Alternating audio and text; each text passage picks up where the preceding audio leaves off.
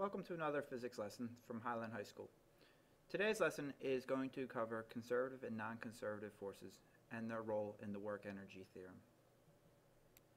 To help with the explanation of today's lesson, we're going to look at the energy skate park simulation from the PHET website. In this simulation, we see that we have a skater here who's kind of doing a little dance right now because he's in motion. Very, very small motion, but motion nonetheless.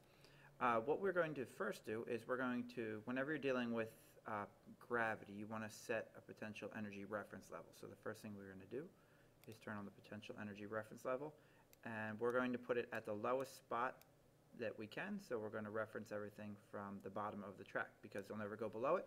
So we might as well call PE0 at this point. Now, to do this simulation, what we're going to do is we're going to look at the skater as he skates up and down the ramp. So I'm going to place him at a position that has some kind of height to it, and when I let go of him, we see that he goes back and forth along the ramp. Now, in this particular simulation, I've taken friction out. So when friction is taken out, what we need to do is we need to look at the individual forces that will be acting on the skater at any given time. So when he gets up to the top, I will pause him. And what we see up here at the top, when we look at the skater, if we were to draw a free body diagram, we would see that this little point is indicating where the skater technically is. And we see that there would be a gravitational force pointing down. We see that there would be a normal force pointing perpendicular. And no other forces would be present because friction, we said, is going to be eliminated in this scenario. If it was here, it would have pointed this way. And there is nothing propelling him downward. So we see that he will move along the ramp. And if we look carefully, we see that only one force is actually accomplishing work, because if the displacement of the skater at this particular instant, or the motion I should say, is pointing along the ramp, we would see that the normal force always points out perpendicular to the ramp. So the normal force in this case, although it is what's considered to be a non-conservative force, it doesn't have any impact on the skater's motion here, so it can be neglected.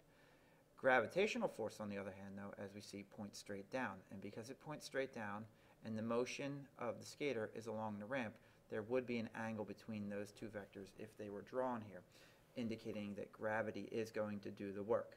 Now, if we hit play and we watch the skater go back and forth, we can also look at a graph to see what's actually happening here. So I'm going to put on this bar graph.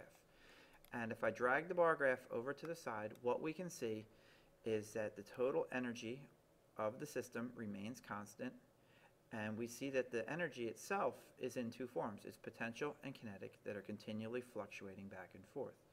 We notice that if I hit pause at the top, that the energy is in the form of potential with very little kinetic, and that's because potential energy is based off height, and we do have a height compared to this particular spot. The kinetic energy is in essence zero because he's at the top and he's stopped moving, and at this point is when he turns around to come back. If we hit play and pause at the bottom, we see that the kinetic energy is boosted up because now he's at his fastest speed, which has come at the expense of the potential energy that he once had because he has very little height left.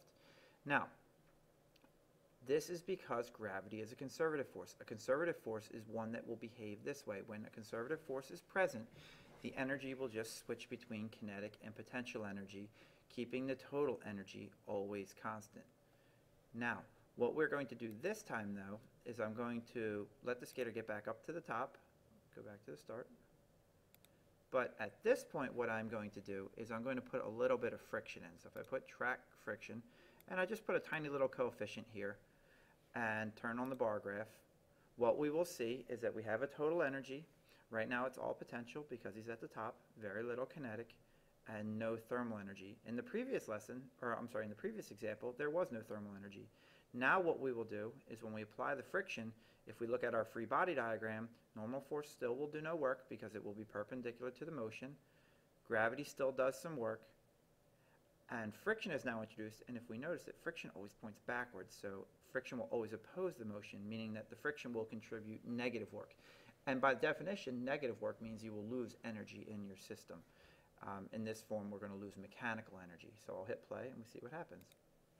If we notice, the kinetic and the potential are continually rising, but what we see here is that the thermal is not actually increasing yet at all, so I didn't use enough coefficient, so I'm going to do that again. I'll put a little bit more friction in this time. It looks like it slid down.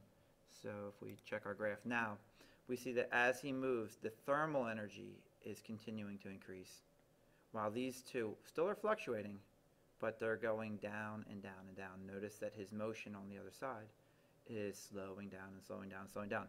That basically means that he is losing this energy in its mechanical form.